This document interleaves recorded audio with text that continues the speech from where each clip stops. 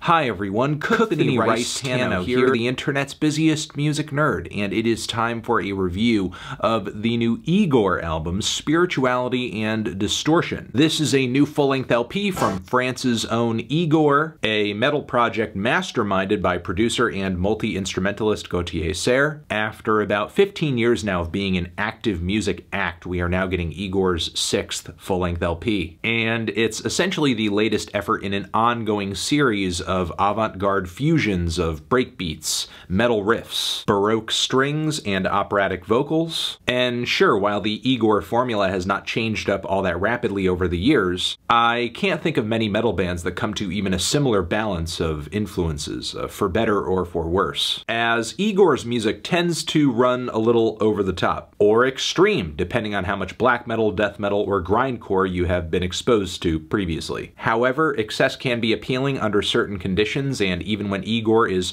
pushing my patience or the boundaries of good taste, I'm still in admiration as to how daring all of it is. It's certainly more challenging and refreshing than a lot of stuff out there, even when knowing pretty much what to expect going into this LP. This album stands as Igorr's longest record to date at just under an hour in length, which is pretty significant. Even 30 minutes of music from Igorrr can be pretty draining with its abusively mixed guitars and drums, relentless transitions, campy classical nods. It's a lot. And while you can accuse spirituality and distortion of a lot of things, holding back is not one of them. So I did have a somewhat reserved excitement going into this LP for all those reasons I just stated, also because there were a few good teasers to this record, and on top of it, I thought Igorr's last full-length LP was pretty good. So given that, it was pretty interesting to hear this record open up with a bit of a surprise. The track Downgrade Desert is one of a few moments here where Igorrr begins to work in some elements of Arabian folk music. It also happens on the enjoyably goofy and EDM-inspired CAMEL dance floor. Not really sure if this is going to be an ongoing thing or sound for Igorrr into the future, but the appropriation of this sound is pretty surface level as it works into Igorr's usual mix of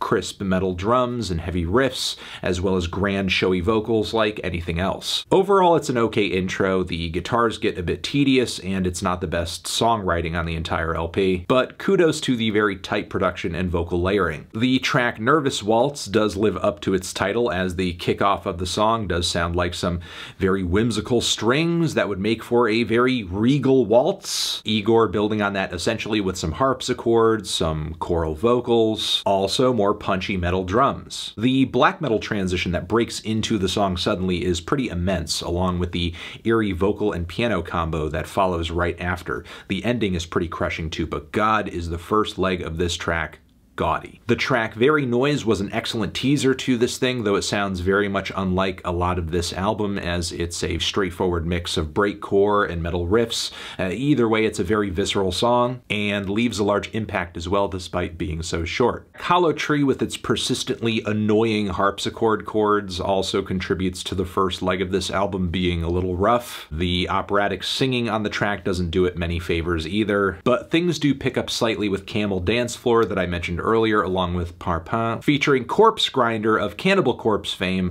on vocals, who sounds absolutely savage, but really it's the super glitchy electronics and rhythmic switch-ups in the background that really sell the song and add a lot of flair. I can't say I enjoyed Musette Maximum though, which is a very Frenchy accordion piece, which of course is backed with more pummeling metal drums.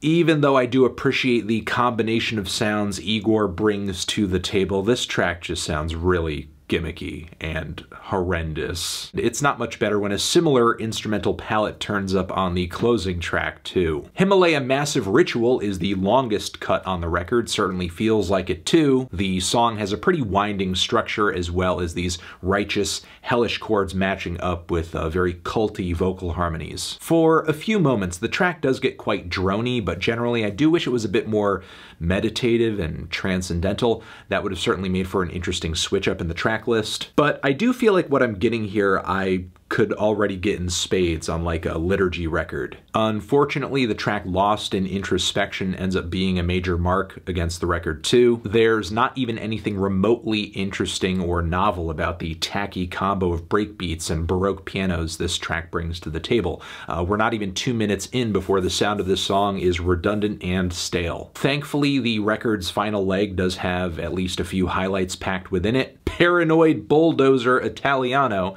is not just an amazing song title, also it's another moment where the breakbeat electronics and glitches come back with a vengeance, syncing up really aggressively with the operatic vocals on the track, which occasionally do get a bit screamy, which I do like. It does make them feel a bit more in step with the metal instrumentation going on in the background as opposed to just being laid on top. Either way, the track features a great ending, a good progression too. Meanwhile, with Polyphonic Rust, which is pretty low on gimmicks, we get some of the heaviest, slowest riffs on the entire record, some stunning vocal passages too that layer really well. While there's nothing super out there or left field about this track, it is just nice to hear something that is played pretty straight and just composed and performed well. To bring it back to the closer once more, unfortunately the everything but the kitchen sink approach to this one just leaves it feeling obnoxious, with all of this Eastern Bloc folk meeting up with the most pompous metal drums on the entire record.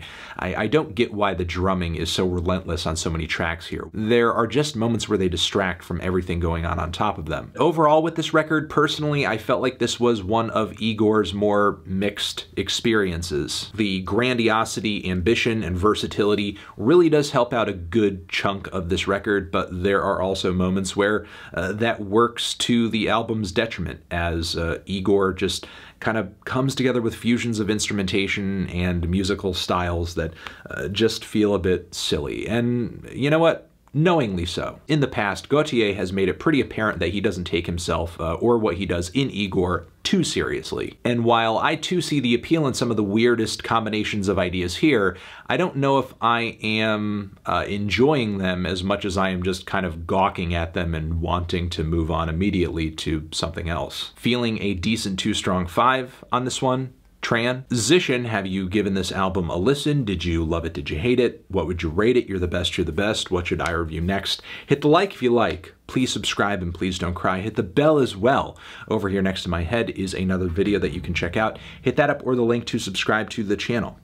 Anthony Fantano, Igorrr, forever.